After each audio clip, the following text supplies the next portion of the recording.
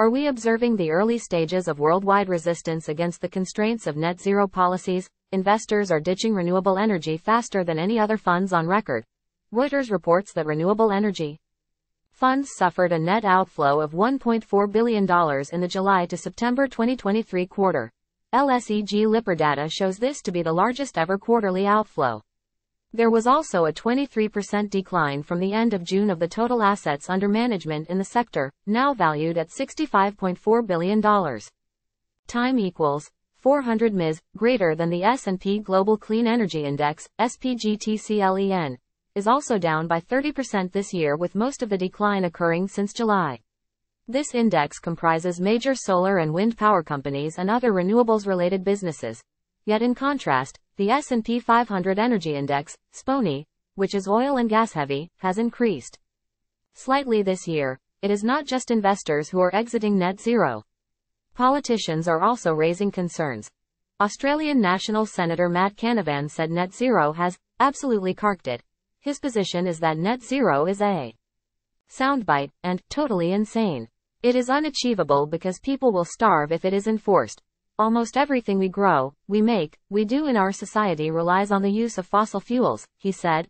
Patrick Moore, the co-founder of Greenpeace, agrees. Time equals 400 ms, greater than he told Tucker Carlson. If we banned fossil fuels, agricultural production would collapse in a very short period of time. People will begin to starve. And half the population will die in a very short period of time. Politicians around the world are also raising concerns. Time equals 400 ms, greater than UK Prime Minister Rishi Sunak has delayed banning new petrol and diesel cars and residential gas heating until 2035. This has been previously delayed twice, with deadlines moved from 2025 to 2030. He said, "We're not going to save the planet by bankrupting the British people." Time equals 400 ms, greater than France's President Macron has said that gas boilers will not be banned. He has also been shy about declaring a date for phasing out fossil fuels. The polls are showing that New Zealand's government is heading for opposition in this weekend's election. Time equals 400 ms, greater than the taxing of livestock for methane emissions and transforming sheep and cattle farms into pine plantations has caused a revolt among rural voters. In the Netherlands, the farmer citizen movement is the dominant party in the Dutch Senate and every provincial assembly. Time equals 400 ms, greater than Germany is planning to resurrect its coal plants, and some of Germany's large corporations such as Volkswagen, Siemens, and BASF are leaving their homeland for better business climates after the increasing local cost of pushing for net zero. U.S. presidential candidate Robert F. Kennedy Jr. believes that real environmentalism is about protecting natural habitats, sustaining ecosystems, and reducing pollution and deforestation. It's not about net zero, he said.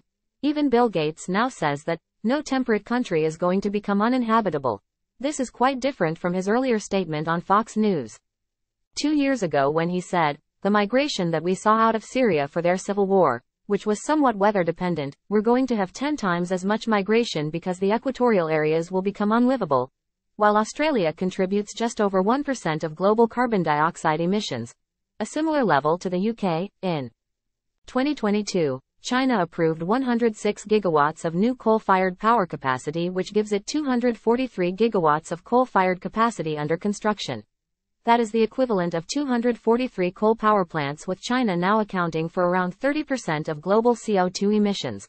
Meanwhile, in June, Swedish authorities abandoned its 100% renewable target to reach net zero by 2045. And Norway followed this announcement by approving investments exceeding over $18 billion to develop 19 oil and gas fields. Even in the European Union, there is a shift of voters turning away from green parties and towards those with an anti-EU sentiment. According to Politico, one reason is voter attitude towards climate transition policies.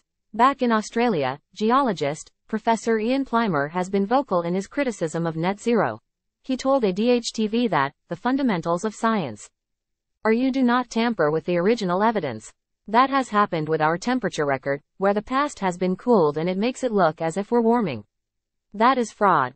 Senator Ralph Babet told the Australian Parliament that net zero is a complete and utter scam, designed to shut down our nation, enrich predatory globalists, and the CCP. There are still some who cling to the net zero mission, however. Former UK PM Theresa May wrote on X, formerly Twitter. Net zero isn't a cost to be minimized, it's the growth opportunity of the century, worth £1 trillion to British business by the end of the decade. But investors aren't buying it. While many renewable projects are being shelved or delayed, such as wind projects in the UK, Netherlands, and Norway because of constraints such as skyrocketing costs, Rich Pontillo, lead advisory at Nasdaq IR Intelligence, told Reuters there could be another upcycle because of massive U.S. government subsidies. However, if there is a change of president in 2024, Pontillo may need to rethink this statement.